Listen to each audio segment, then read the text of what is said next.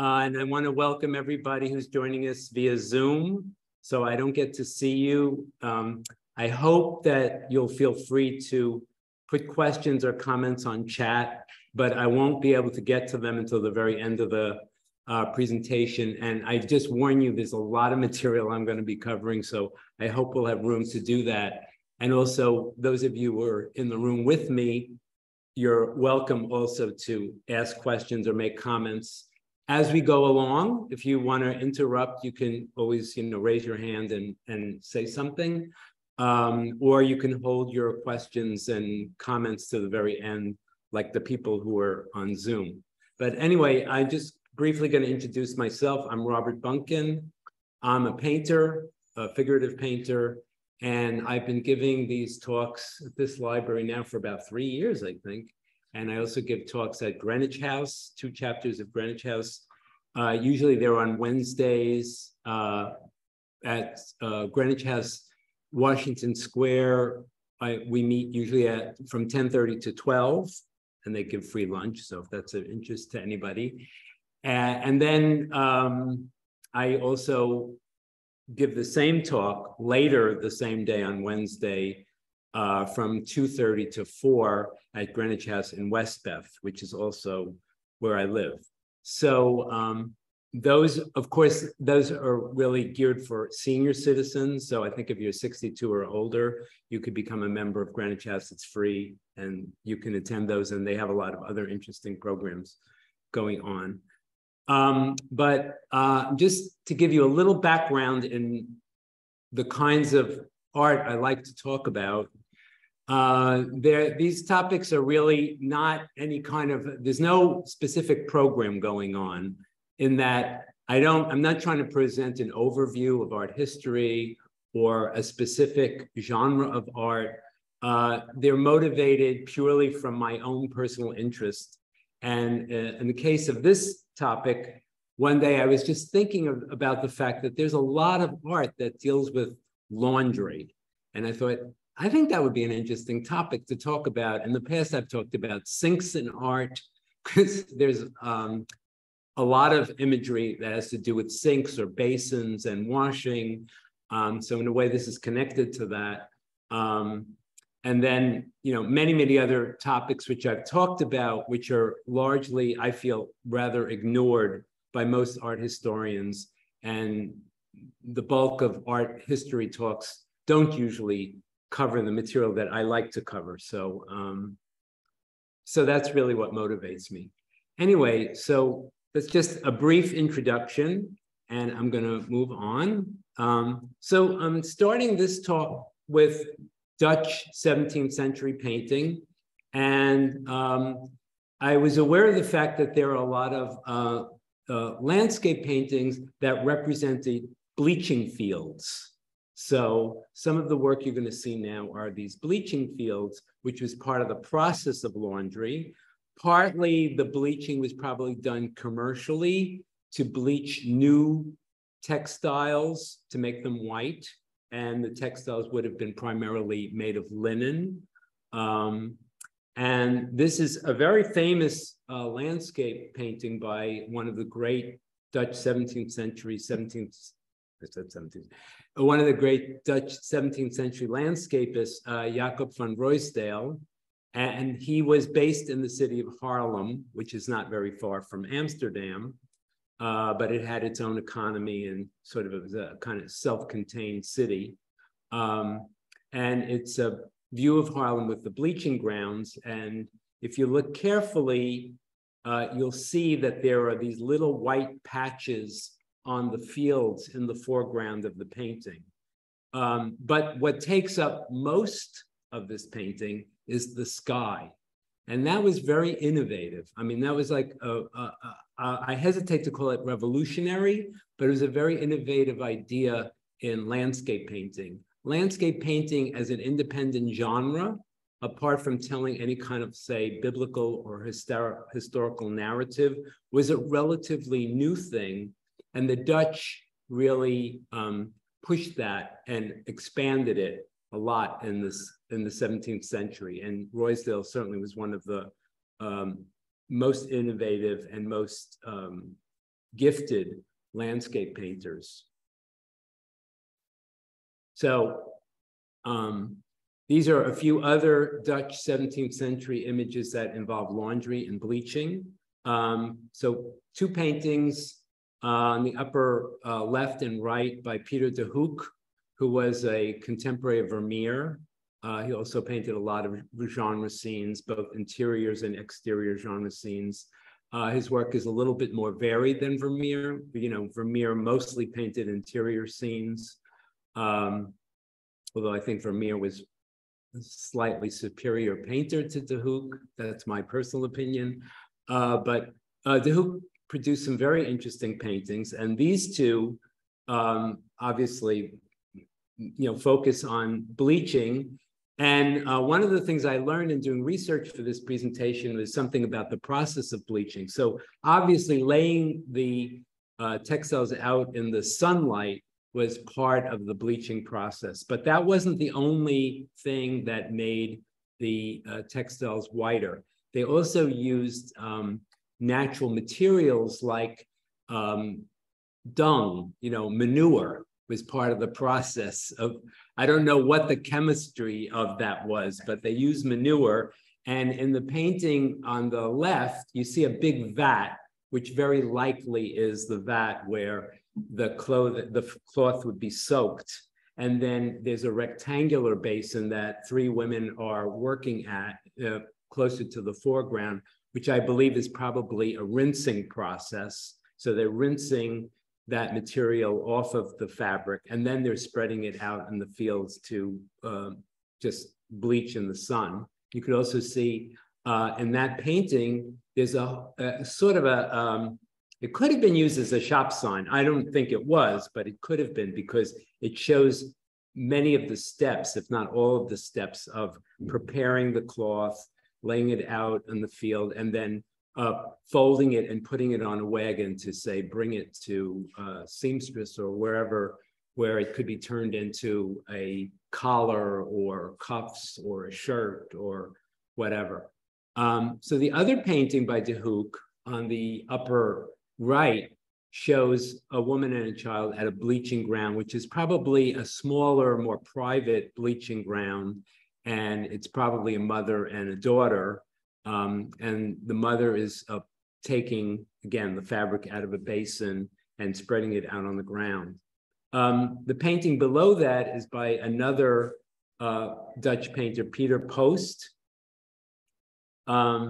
And again, if you look carefully, you realize those white rectangles on the ground are not some kind of plant. It's fabric that's been spread out to bleach on the ground. And it's interesting to see that by the 19th century, when Van Gogh was active, also Dutch, that process of bleaching was still being used. So this is a gouache and watercolor painting by Van Gogh called Bleachery at Scheveningen. And Scheveningen is a town not far from The Hague, where Van Gogh was living for about 3 years. And Scheveningen is right near the beach. So this is on a beach, and it's the other side of another sketch. I don't know what's on the other side of it, but this is the recto side, or the proper side of the piece of paper. I'm actually reading or rereading Van Gogh's letters to his brother Theo, and he's always talking about economizing, because he was on a very, very strict allowance from his brother Theo at this time. And it makes sense that he would use both sides of an expensive piece of watercolor paper. Anyway, jumping back to the 17th century, another thing that the Dutch pioneered were these genre scenes. And genre scenes often involved the activities of peasant class and lower class urban people, servants. So this is a painting by Gabriel Metsu showing a washerwoman. And this painting is going to appear again I want you to remember what it looks like. What's interesting about the painting, besides the action of that he's documenting of the woman washing cloth in a basin, is the setting. So first of all, he's enclosed the figure in an illusionistic stone archway or window, an arched window. And through that, we not only see her, but we also get a glimpse into the interior where she's working. There's a big fireplace behind her and what looks like the corner of a painting and maybe a chest and some other objects hanging on the wall. In the very foreground, there's a jug and some kind of bowl filled with some kind of material. I'm not quite sure what it is on a what looks like a white napkin. So we get some kind of insight into the household in which this woman is working. And it's not likely that she's the owner of that household because that fireplace is very large and kind of luxurious. So she probably was a servant. So now we're moving ahead chronologically into the 18th century. And this is a painting by Jean-Honoré Fragonard. So Fragonard represents a second generation of what's come to be known as Rococo painting. Generally 17th century painting is considered Baroque. And then 18th century painting, especially in France, was given this name Rococo. And we often think of Rococo as being a rather lightweight, often mildly titillating and erotic subject matter. Fragonard did a lot of paintings like that. Even in this painting, which is about laundry, you can see that the figures have a kind of almost childlike quality to them. This is very typical of the Rococo style. So it's a rather mysterious painting and somewhat exceptional for Fragonard. I would call it a caprice or capriccio because I think the setting is completely invented, and capriccio paintings, it's an Italian word, were very, very popular in the 18th century. And usually they involve fictive situations. They could be romantic situations, or they could be in settings that are romantic, like in ruins or caves, or doesn't look exactly like a cave because the arch is too perfect. It's not a natural arch, it's a man-made arch. And there's also that column and what looks like a built wall. And there's some steps. So it's interesting that Fragonard made this painting of women doing laundry. You see a great big cauldron with a fire under it where they're boiling water to clean the clothes in it. And then there's what looks like a half-naked male figure in the foreground with a dog and an infant. So it's a little hard to tell exactly what's going on in this picture, but that's fairly typical of Rococo paintings. And there's another painting that I want to share with you, also from the same era, but by another artist, Hubert Robert, a French artist who worked in Italy. And this again is a kind of capriccio painting because the setting of this painting is the ruins of a Roman bath, but I don't believe it represents an actual Roman bath. So he's taken, he was living in Rome and he was studying Roman ruins and Roman architecture, but using them as settings for contemporary activities. So you see women, busily washing clothing in this basin that probably was meant to be, reminiscent of the grandeur of ancient Rome and the ruins, which are very extensive in the painting. It includes statuary, these very impressive columns, series of arches, and also some relief sculpture on the walls. It seems like there's like an angel or flying figure in relief on one of the walls. So all kinds of reminiscences of ancient Rome and its former grandeur. But this very mundane activity is taking place there in a place that we can imagine must have been really quite amazing when it was actually built and being used by the ancient Romans. It's also interesting that there's a gondola in the water. So again, we're in the 18th century, and these are two contemporary artists, although Greuze, you can see from his dates, was a younger artist than Jean-Simeon Chardin. So Chardin is primarily known as a still life painter, and still life was the lowest genre in the hierarchy of genres according to the French Academy. However, Chardin was very, very acknowledged in his lifetime. Diderot, Denis Diderot, wrote very glowingly of his work. He called him a magician. Diderot, you know, was one of the encyclopedists. He's the author of one of the first encyclopedias. And he was also an art critic. And Chardin had a certain prestige as his career went on because he was elected to be the person in charge of the design and installation of the annual Salon exhibitions. And that carried a lot of weight because Chardin then could decide if your work is going to be hung way up high, you know, so that it couldn't be seen well, or too low, or what they called on the line, which was like the choice hanging on, you know, kind of on eye level. So the people who were in favor usually got to hang on the line, but the people who were maybe younger artists or artists for whatever reason that were out of favor would be skied or hung too low. And it was really up to Chardin to do that. And apparently he did a very good job, and he was very respected for it, and he tried to be very fair. So in the 1730s, Chardin decided to expand the material that he dealt with in his paintings, and he started to do a series of genre paintings, very much inspired by Dutch 17th century genre painters like De Hoek. He might have known Vermeer, although Vermeer really wasn't very well known until the 19th century.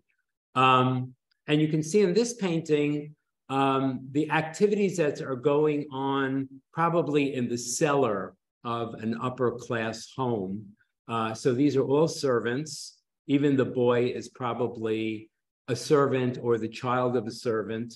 And you see the young woman, again, at a basin, a wooden basin, scrubbing some clothing. In the background through the doorway, you see another serving woman who's hanging the laundry to dry on an indoor line. And then the little boy is blowing a bubble. And that theme was taken up a lot by Chardin. It has nothing to do with laundry. It has more to do with the idea of the ephemeral, right? So there was a whole series of paintings that Chardin did, often of children playing different kinds of games that had to do with ephemera, like making a house of cards that would collapse at any minute, or blowing bubbles, or flipping a bone in a ball, playing knuckle bones. You know, so all these activities that had a kind of very, very instantaneous ephemeral quality. So this was one of the themes that Chardin started to take up when he was doing these genre paintings. Yeah, yeah, yeah.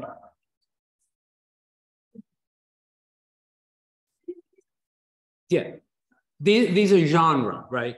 No, so these are not.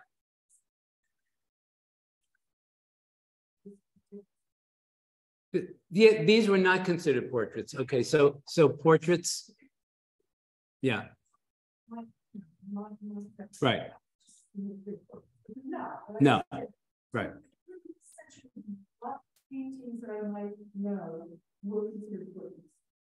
Paintings that focused on an individual, like say Napoleon, who's a little bit later, but paintings that not just famous people, but you know, and Chardin did do some portraits. He did some very fine self-portraits. He did a portrait of his wife. He didn't do a lot of portraits, but he did do some portraits. And those would be images that are clearly representing a very specific individual, really focusing on their face more, not so much environment, right? And usually they're not active. They're usually posing, standing or seated, but usually passive. Yeah, so that's, yeah. Okay, so the other artist here is Jean-Baptiste Greuze, and Greuze usually had a kind of ulterior motive in a lot of these genre paintings that he did.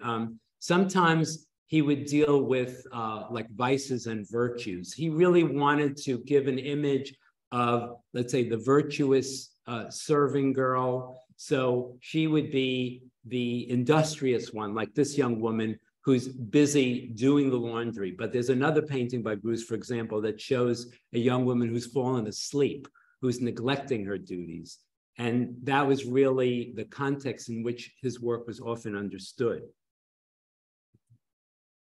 So this painting is by an artist, an Italian artist who spent about 36 years in the West Indies. And his work has gotten a lot of attention recently because clearly he deals with racial issues in his work. So what's interesting about this painting is all of the women are either African or mixed race. The woman who's standing in the center, whose pose resembles a lot Venus rising from the sea, is the lightest skinned woman. And she seems to be given a kind of a privileged position in the painting, although she's holding a paddle and below her is a rock with some laundry on it. So she too is doing laundry. She's sort of in the privileged position, and the other darker skinned women are around her, in the act of washing the clothing. So this is very indicative of the kind of social and racial hierarchy that was existing in the West Indies when Brunius did his paintings. And a lot of his paintings focus on the lives of women. And you could see that they're, dark-skinned to light-skinned. Rarely does he paint white women, but sometimes there are also white women there who are obviously, colonial women. And a younger contemporary of Brunius was Louis Leopold Boilly. So I just thought this was a very charming painting. Boilly did he did portraits. He did trompe-l'oeil, which means fool your eye paintings. So they were kind of illusionistic trick paintings. For example, he did a tabletop, an actual marble tabletop, but on the marble, he painted in oil the illusion of coins and playing cards and little miniature portraits. So that sort of thing, which was very popular in the 18th century and into the 19th century. And then he also did small-scale portraits and genre scenes like this young woman ironing. So this is a kind of my poster image for this talk. And I thought it was really kind of a kind of fascinating painting. It's by an artist named Lily Martin Spencer. And she was one of the first, not the first, but an early 19th century successful female artist in America. She was actually the breadwinner of her family. She did marry and have children, and she really made the money for, to raise the family. Also, I think what's interesting about this particular painting is it really shows what is essentially drudge work, because laundry really still is, even though we use machines now. I know my feeling is, oh, I got to do laundry.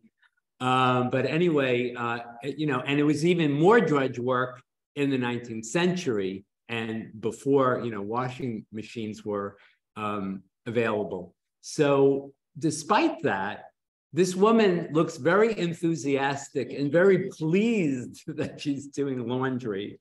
There are some innovations already here because she has a scrub board this corrugated scrub board in her wooden basin. The basin is not bound by wooden hoops. It's bound by metal hoops, which is a little bit more durable. But the painting, of course, I mentioned this when I first showed this picture, was very much indebted to this painting by Metsu. So it's likely, I don't know this for an absolute fact, but the compositions are so similar, and the fact that the Spencer painting is framed illusionistically, that's a trompe l'oeil. That I don't think that's an actual frame, but that's painted to look like a gold frame, but it's also arched like the Metsu painting.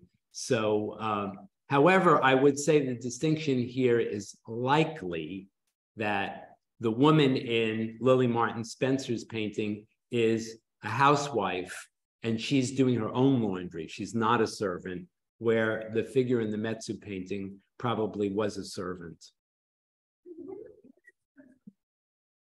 I think she worked in New York. I think she was based in New York. So now it was in the 19th century that laundresses on laundry became a major sort of subgenre of genre paintings, you know, genre paintings being scenes of everyday life. And there was a lot of fascination with laundresses and with the character of urban laundresses in particular. And although these paintings predate it, there was a very famous best-selling novel by Emile Zola, who was a great realist author, who made this really long series of novels that were interrelated because they dealt with about 3 different families. And one of the families, was a, and he wrote a lot about the Parisian working class. And the novel that I have in mind in particular was called L'Assommoir, and it was published first in serialized form in 1876, and then it came out as a novel the following year. So L'Assommoir is really about alcoholism and the effects of alcoholism on a working class family, but it focuses on the main character, a woman named Gervaise, who is a laundress. And so it's a lot about laundry. And there's a really great film that was made in the 1950s based on this book. And I think it's called Gervaise. Sorry, I don't remember the exact title, but you can look it up. And it's a great film, and I think it's probably very faithful to the Zola novel. So there's a lot of interest in the laundress. Partly because in urban, Paris, laundresses were very ubiquitous. Their work was very hard, very poorly paid, and oftentimes they supplemented their income by being prostitutes. So there was also kind of this moral view of women who did laundry, that they were kind of women of loose morals. But these artists, Millet and Daumier, were both very connected to the realist movement, and they were really trying to show the dignity and the kind of difficulty of these women's lives. So you have the washerwomen who are peasant women washing clothing at a riverside, and then this urban woman who apparently was based on a view that Daumier had outside his studio window. And he would see, these characters through the window. And blanchisseuse is just a French word for a laundress. So it's a woman with her child who's holding the paddle that she would use to smack the clothing. It was part of the process of cleaning the clothes, and she's walking up steps that are leading from the Seine River, where very likely she was doing her laundry.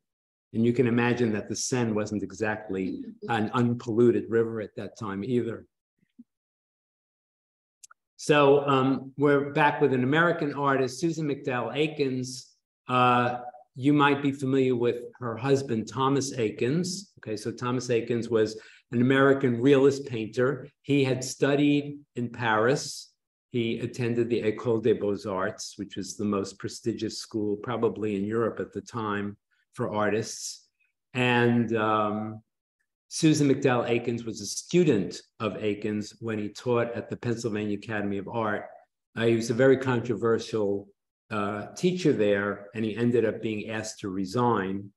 That's another story, but it's very interesting that Susan McDowell Eakins' wife chose to do this sketch in preparation for a painting of a servant in their home, a woman named Rosanna Williams.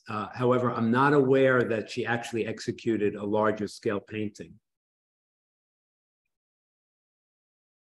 So, of course, when we think of laundresses and you think of art and laundresses, you think of Degas, or at least I would think you would. And it so happens that the Cleveland Museum is going to be opening the first ever exhibition in October of this year, focusing on Degas' laundress paintings. So if you want to go to Cleveland to see these in depth, there's your chance. I don't think that show's going to come to New York, but I think it sounds like a really interesting exhibition. And I didn't know that. I just found that out when I was preparing this presentation. So it's a kind of interesting coincidence. So of course, Degas did many paintings, drawings, and pastels. I don't know if he did too many prints, because he was also a very prolific printmaker of laundresses. And Degas, in general, was very interested in the lives of working women. I think we have this misconception of the ballet pictures as having to do with the glamour and the elegance and grace of the ballet, where if you really look at them, you realize what Degas is depicting. First of all, mostly they're rehearsals. He almost never, with a few exceptions, he almost never represents actual performances. And he's also dealing with the life of the corps de ballet, not the prima ballerinas. So like those were usually very young dancers, aspiring dancers. They were called rats, actually. And again, like laundresses, they were considered available to men, you know. So there was that kind of sexual connotation, as well as, you know, the fact that these women worked very, very hard as ballerinas and as laundresses. And this was, as I said, a very low-paying kind of work that women, you know, working class women did to supply men and women of the upper class and the middle class with, you know, the clothing that they wore. People of the middle to upper class almost never did their own laundry. They always relied on laundresses to do that. Yeah. What's sexual about it? What's sexual? Well, I said that a lot of times because laundresses were so poorly paid that they would supplement their income by being prostitutes. Because there weren't a lot of, you have to remember, there weren't a lot of opportunities for working class women to earn a living, but they had to. Otherwise, they would be living in dire poverty. So, and it, you know, that novel by Zola really gives you a good picture of that. I mean, there's a lot of Gervais isn't a prostitute, but there's a lot of like fighting over. She was living with a man out of wedlock, for example, which was considered very scandalous, but not uncommon, especially amongst working class women. And she has children, you know, and, you know, alcoholism becomes a problem.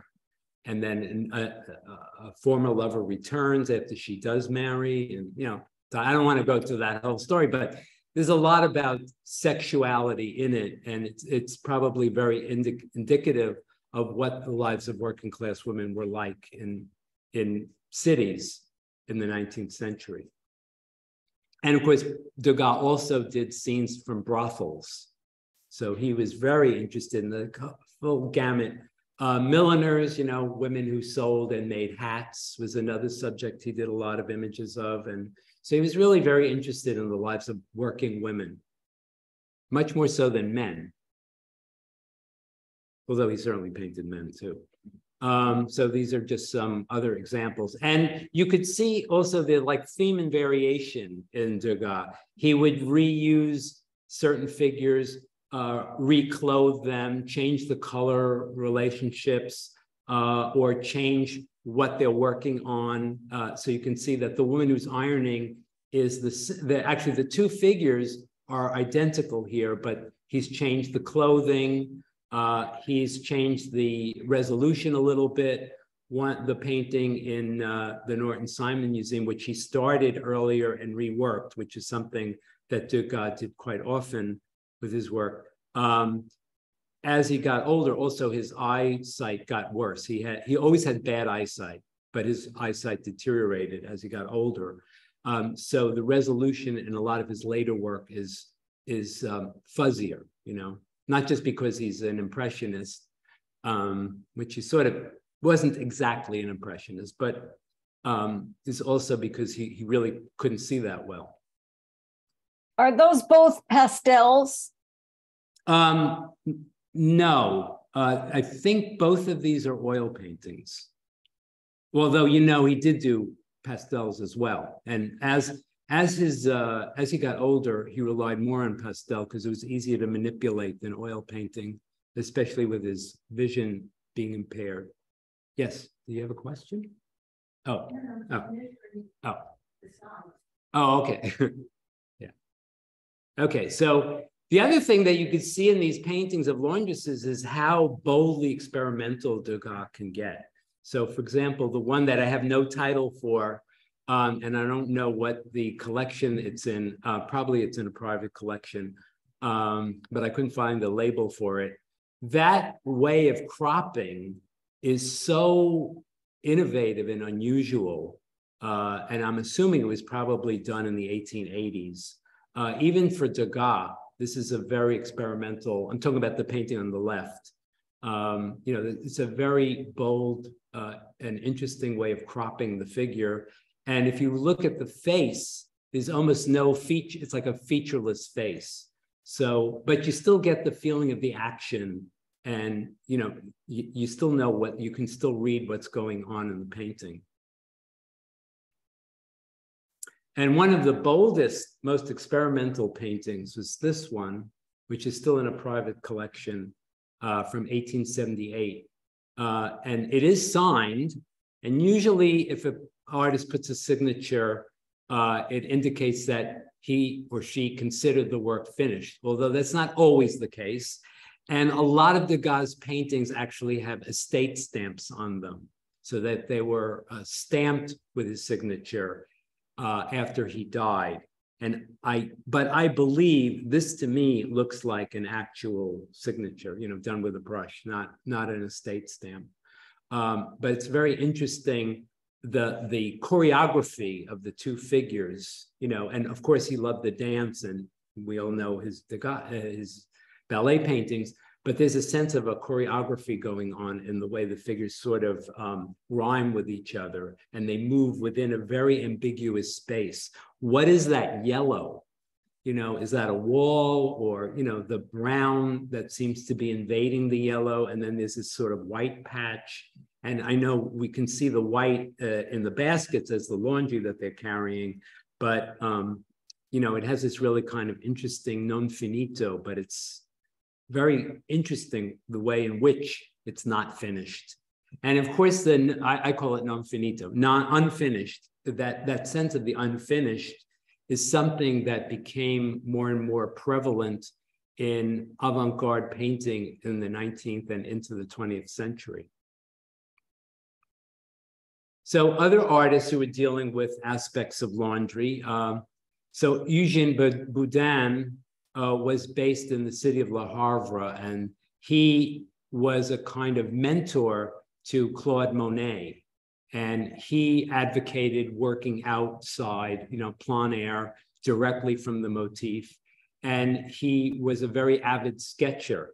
So you can see in this slide a sketch version of the laundresses on the beach from 1885, and then a slightly more resolved, finished version of that. But I say slightly because when you look at it, you realize it's still pretty sketchy. So Boudin really was an immediate predecessor to Impressionism. And then he was aware of the Impressionists, and the Impressionists really admired his work. And he was in turn influenced by the Impressionists. So he sort of became more or less an Impressionist painter, but he was not from the same generation. He was from the generation before the Impressionists. And Berthe Morisot, who was one of the female Impressionists, she was one of the painters who really participated in most of the independent exhibitions that were organized by the Impressionist group. You know, I'm talking about Claude Monet, Renoir, Morisot, Degas, Cassatt, Mary Cassatt, and Sisley, Pissarro. Those were all part of that main group. So again, this was Morisot was from an upper middle class family, and this would be representing a servant. And this is sort of a grand and rather classical looking laundress that was done very late in Renoir's career. Again, most of us know Renoir as a painter primarily, but as he got older and he was suffering from very severe arthritis, he also tried his hand at some sculpture. And he actually collaborated on this sculpture, although he's generally credited with being the designer of the sculpture. He collaborated on this particular sculpture with a Spanish sculptor named Richard Guino Boix. I don't know if I'm pronouncing it right. Forgive me if I mispronounce it. But Renoir called this La Grande Laveuse, and it was cast in different scales, but generally was cast a little larger than life size. And there are several versions of it. The Museum of Modern Art here in New York has a version, but I don't think it's on display now in the Sculpture Garden. It used to be. So these are actually photographs from two different museums, because as sculpture, I wanted you to be able to see it at least from two different points of view. And the interesting thing here is that he sort of classicized the figure because she's nude. Generally, peasant women doing laundry did not do the laundry in the nude. So there's some peasant women washing at a river, and that's more like how they would have actually done the laundry. And these two paintings are both by Camille Pissarro, who is a socialist and very interested in the lives of working class and peasant men and women. So the washerwoman at Aragny, who's working at the basin on the left, so that's a domestic servant probably working for, you know, a middle-class family. And then the others are probably working as laundresses for, you know, an entire community. Or they could be doing their own laundry, but they're probably not. So the woman raising the paddle, you see that a lot, you know? Sometimes they had soap. I think the woman that's sort of crouching down in this sort of buff colored dress in the foreground might be clutching a bar of soap. We saw soap in the painting by Lily Martin Spencer.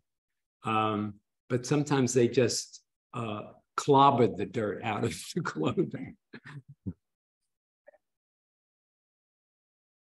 Yeah. Oh, sure. Yeah. In India, they still, some women are still doing that. Yeah. And different parts of Asia and Africa, you know, people are still doing laundry like this. It's not something that's obsolete. And you have to bear in mind how hard this labor is.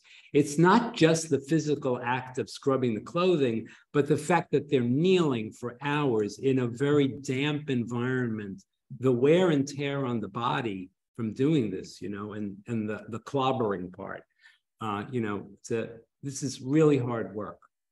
You were going to say something? French aristocracy didn't belong to the Caribbean. I'm sorry, I didn't, And they're belonging to the Caribbean. oh, that's interesting. I didn't know that. That's a long ways to send your laundry. If you're listening on Zoom and you didn't get that, I don't know what your name is. What's a person in the live audience here said that the French aristocracy sent their laundry to the Caribbean. I'm sure they also had local laundresses too. I'm sure. Anyway, so this is Gauguin's, one of several laundress paintings that Gauguin did. And, you know, it really reflects a lot the influence of Japanese prints that he was looking at. And I'm going to actually show you some Japanese prints of laundresses in a minute. So all contemporaries of Gauguin, Van Gogh, the post-impressionists, Emile Bernard, who was actually a sort of a disciple of Gauguin, although this is a little bit before he really worked closely with Gauguin, and he also knew Van Gogh quite well. They had a correspondence with each other, and Henri de Toulouse-Lautrec, who is also a friend of Van Gogh's when he was living in Paris. So this is what I was talking about. So these are part of a genre of prints that are known as ukiyo-e prints, prints of the floating world. And what was meant by this term, the floating world? Initially, it was connected to ideas of Zen, but it became in the, I would say, in the latter part of the 17th century, the 1600s, when most of the prints were done just in black and white, it became associated with the pleasure quarters of Japanese cities. And the pleasure quarters were exactly what you can imagine. There were places where you can drink wine, there were tea shops, there were kabuki performances, theater, and brothels. And the brothels were the main attraction of the pleasure quarters. So these were legal districts that were dedicated to these kind of pleasurable pursuits. And the ukiyo-e printmakers primarily took this subject matter from the pleasure quarters. And of course, Tokyo at this time was known as Edo. These are two well-known ukiyo-e printmakers, Kitagawa Utamaro, who specialized in beautiful women, and then Tori Kiyonaga, sorry. And all these prints are also from the collection of the Museum of Fine Arts in Boston, which has a very extensive Asian collection and a big collection of ukiyo-e prints. So usually these images are not just representing any woman doing laundry. The implication is that they were either prostitutes or they were, what do you call it? Geishas.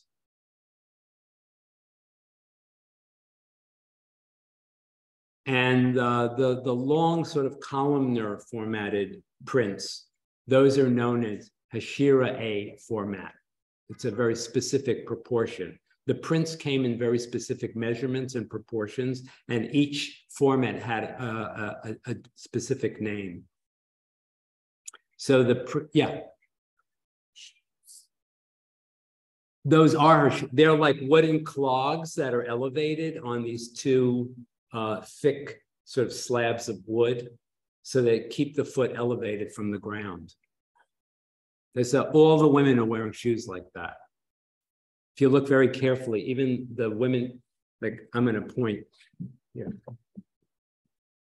Here, you know, you're always, there's same kind of shoes. So there's sandals that are made of wood and they're elevated from the ground. And it's also typical of this kind of mincing walk that women had because they could fall off their feet very easily. Okay, so as I've already mentioned, Degas and the Impressionists and many 19th century Western artists were looking at and collecting Japanese prints, and they had a tremendous impact on modern art, these Japanese prints that came to the West, you know, after it was opened by Admiral Perry in the 1850s. The West was flooded with Japanese products, kimonos, tea sets, you know, porcelains, you name it. And there was a craze for anything Japanese. It came to be known as Japanism. Before that, there was chinoiserie, right? So things coming from China in trade with the West, but now all this material was coming from Japan, and the artists were fascinated with the kind of unexpected views that Japanese printmakers used, and also the flattening of forms and the linear characteristics of these prints. So they started to imitate those characteristics. You know, Degas did this, Van Gogh, they were all very familiar. And because the prints in particular were so inexpensive, they can even, an artist as poor as Van Gogh could actually afford to buy them because they were just like selling at centimes, you know, very, very low prices, and brilliantly inventive and very graphically effective. So also artists like Lautrec and Bonnard were interested in them, and they influenced the way in which they made their lithographs and posters. So this is you see on the left, Bonnard's initial pencil sketch for this same print. And then the final print where you can see he eliminated the figures in the upper right-hand corner of the drawing. He kept the dog and then the gesture. But what you also should be thinking about, it's a very charming print, but also consider the fact that this very, very little girl is doing very, very hard work. And remember that child labor was very ubiquitous all over the world, and still is in a lot of, just like the laundry done in the river. You know, there's still a lot of child labor around the world, and this was very common in cities, including here in New York. So again, you know, a lot of artists were motivated by some sense of social awareness and wanted to represent the labor that women did. And this is a painting by Joseph Israels, who's a Dutch painter, contemporary of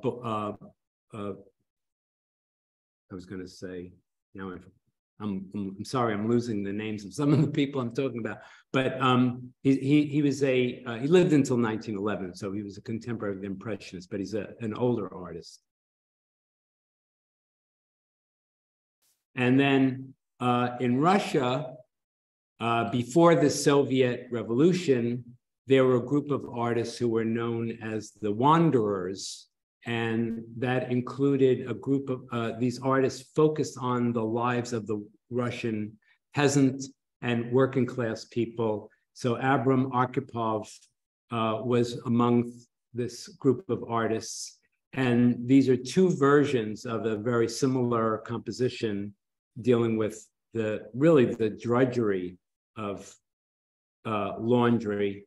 And you can see that these women, you know, some of whom are quite elderly, are working in this steamy, humid, probably very uncomfortable, very hot environment, and, you know, doing this really, really tough labor.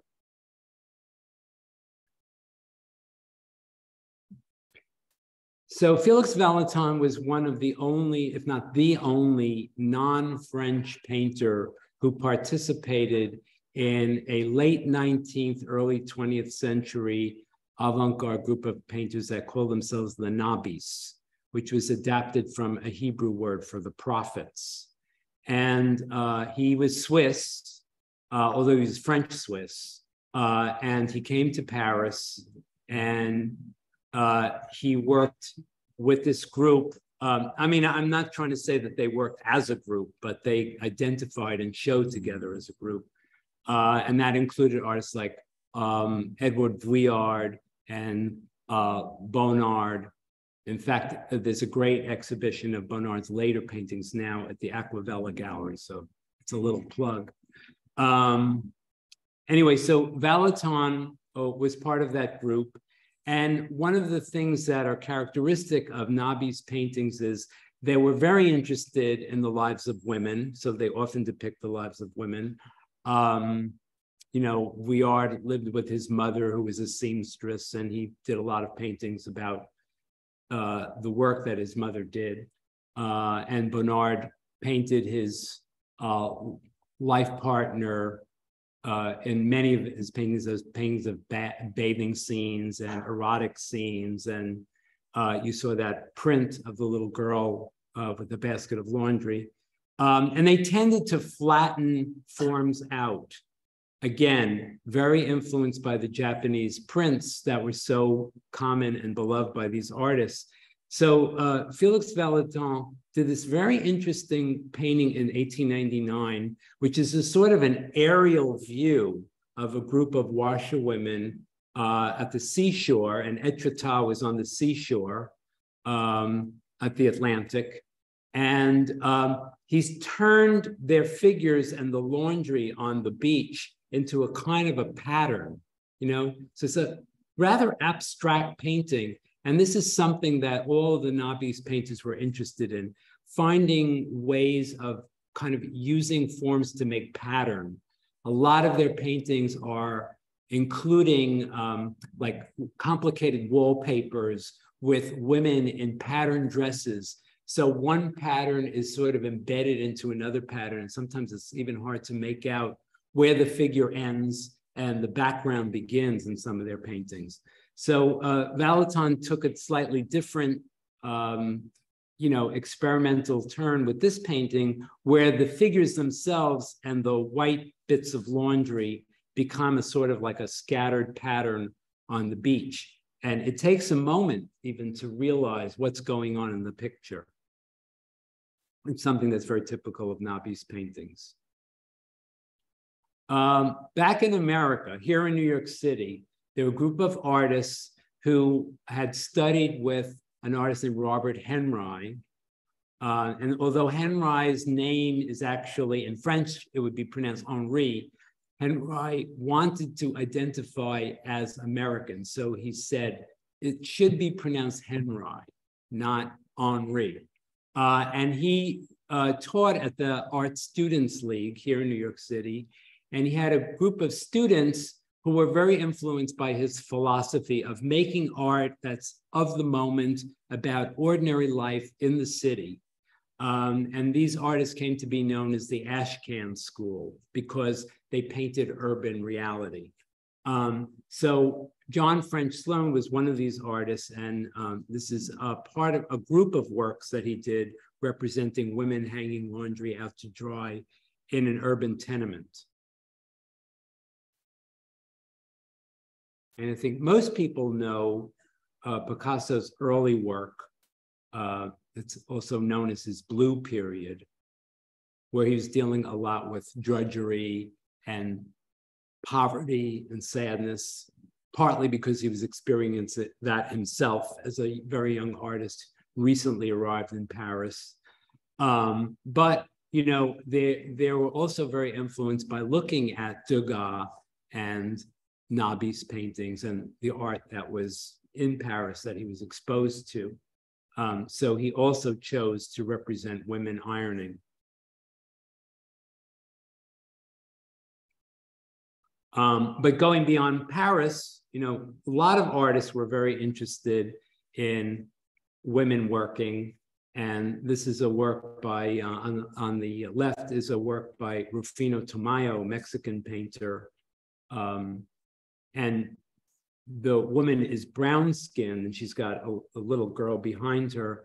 And this was part of this whole idea in Mexico, you know, following the Mexican Revolution and independence. And also, you know,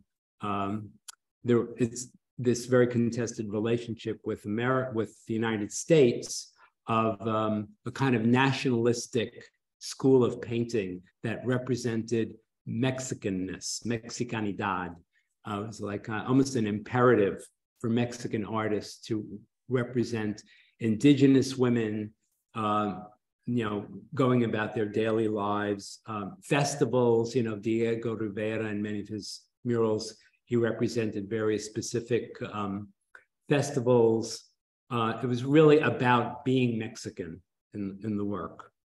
And Antonio Donghi was an Italian painter working during the fascist period in Italy. And in a way, like the Mexican painters, they were very interested in showing the daily lives of Italian people, working class people, peasants. So Donghi often represented performers, like vaudeville performers, but he also did a lot of paintings about daily life of Italian people. So this is a work by British artist Stanley Spencer. Now, Spencer was a kind of interesting character. I mean, all these artists are interesting characters, but Spencer in particular was somewhat of an eccentric. Although he studied in London, even as a student, he was a commuting student. He got up very early in the morning to commute to London from his hometown of Cookham. And when he was an adult, he continued to live in this small village of Cookham, which he considered to be a paradise. And he sets a lot of his pictures in Cookham. However, during the First World War, he served in the British Army, and he was a very, very small guy, very, very petite. And I don't know that he ever saw any actual combat. But because he was a little guy and he was also an artist, he worked as a war artist, and he documented in a series of paintings his experiences during the war. And he did this in a very kind of unique way. I mean, he focused on the minutiae of the soldiers' lives rather than the sort of grand things. Like, he never painted a battle scene. He painted soldiers working on various projects. And he was commissioned after the war by a wealthy family who lost a son to the war to make a series of murals in a chapel. And this has come to be known as the Sandham Memorial Chapel in the town of Burghclere in Hampshire, England. And he was inspired, Spencer that is, by the great fresco cycles of Giotto that are in the Scrivani Chapel in Padua. So he organized the walls very much the way Giotto organized them. But of course, Giotto's narrative is a New Testament narrative, starting with the golden legends of the life of the Virgin Mary, and then, the life and passion of Christ, and then the vices and virtues in the predella around the base of that chapel. So, like I said, Spencer, who did not work in fresco as Giotto did, he worked in oil on canvas that was attached to the walls. He organized the space of the chapel based on that kind of tripartite division of the walls. But what he put on them were scenes of everyday life of the soldiers. So one of those scenes is the sorting of laundry. So the woman, and I apologize that the quality of the larger image isn't that sharp. So I gave a detail that's sharper below that, just so that you can get a better idea of what the painting actually looks like.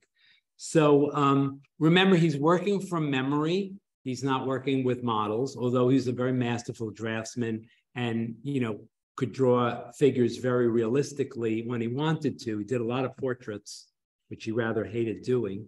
But anyway, he really did these paintings from memory. So there are interesting distortions that are very typical and kind of unique to Stanley Spencer's paintings. But anyway, the story is that the woman with the red hair is a nurse who's supervising the inventory of the laundry that's been washed and is now being folded and sorted by these soldiers. So she's writing in a book, you know, the numbers and specific, like so many bed sheets, so many blankets. The red pile is actually handkerchiefs that were only used for mental patients. So very, very specific. And Spencer kind of reveled in this kind of specificity in his work in general, but you can see that in these paintings for the memorial chapel. So everything has a specific meaning and a specific association. And I want to add that this is one of the first images I've shown you that's shown men involved in doing laundry. And the supervisor is the woman. So now we get into a sort of darker aspect of laundry, and you know, thinking about Spencer's paintings for this memorial chapel, which is after all about a war and about death. And the central image, by the way, is a great resurrection of the soldiers, and there's a pile of white wooden crosses with men coming out of their graves, which is right behind the altar. That's the main image in the Sandham Memorial Chapel. But this painting is a very different kind of laundry. It was done by a Scottish artist named Doris Zinkhuizen. I know her name doesn't sound Scottish, but her family went considerably back in Scotland. She was primarily known as a society portraitist, and also she did fashion illustration, and she had a career also associated with the theater, with set design and costume design.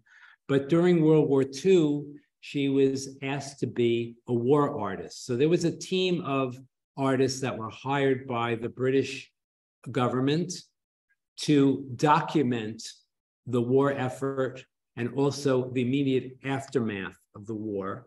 And this painting was done in the concentration camp, the Belsen concentration camp in April 1945.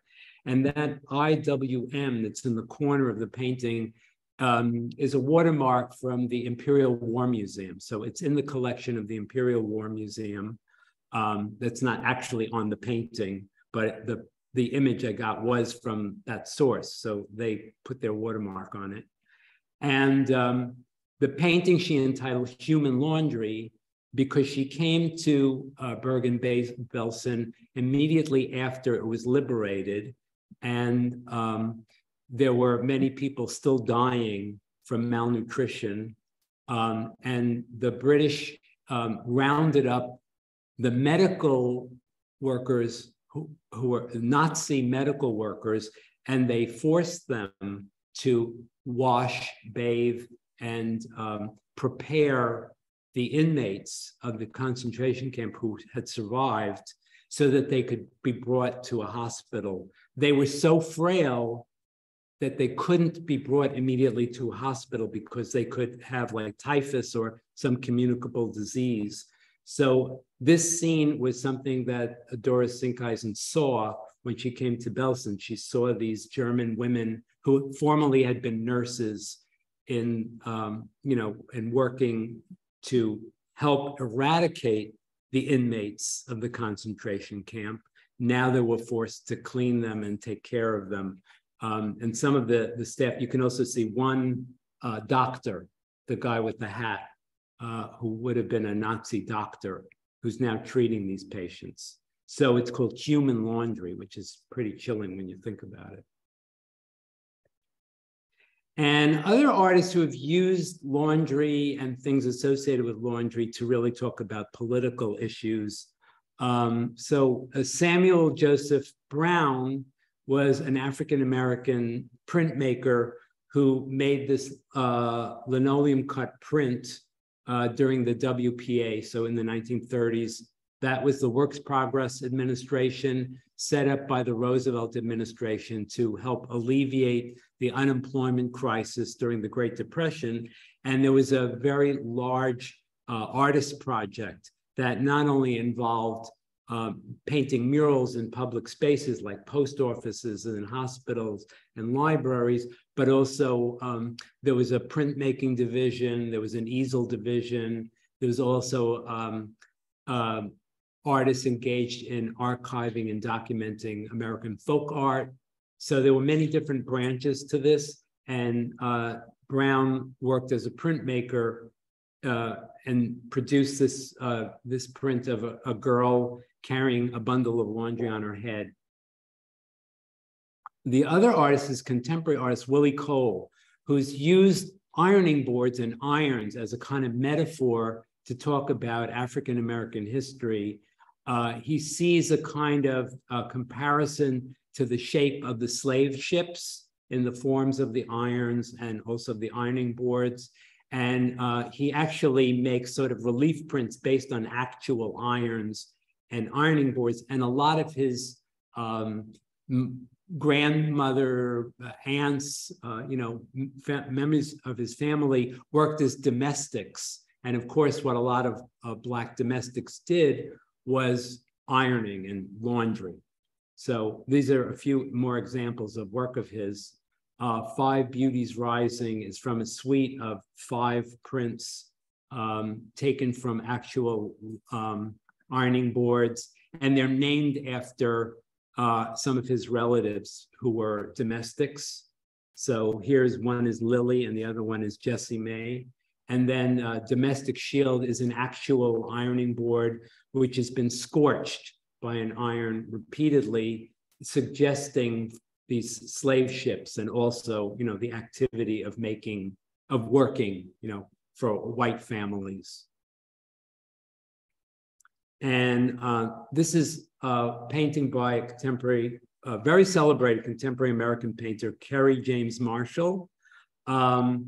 And also I was very attracted to it when I found it online because it was one of the few images of a man doing laundry and somewhat reminding me of Lily Martin Spencer's painting of the joyful laundress, because he looks like he's really having a good time folding his laundry. And Marshall does a lot of paintings of, African-American life, very ordinary things that he kind of sacralizes in his paintings and monumentalizes them. This is a work by Spanish painter Antonio Lopez Garcia. It's just soaking clothes. So Garcia is a realist painter, but he doesn't work from photographs. He works always directly from the motif. He's a very, very meticulous, realistic painter. Paints all aspects of, he lives in Madrid. Everything from the dirt in his garden to the grand avenues of Madrid to, these very intimate scenes of laundry, the bathroom. Paints a lot of dirt.